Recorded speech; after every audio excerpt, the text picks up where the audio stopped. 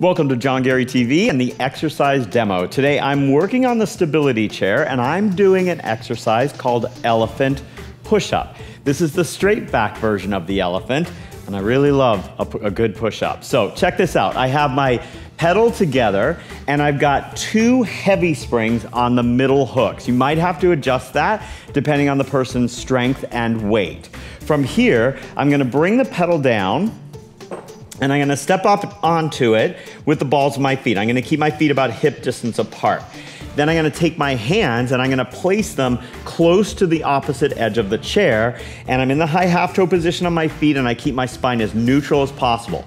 From here, I'm gonna inhale to lower the heels, and then I exhale, shift my weight forward just a little bit and bring the pedal up. Now, once the pedal is up at the top, then I flex my elbows and come down, and then exhale and press back up.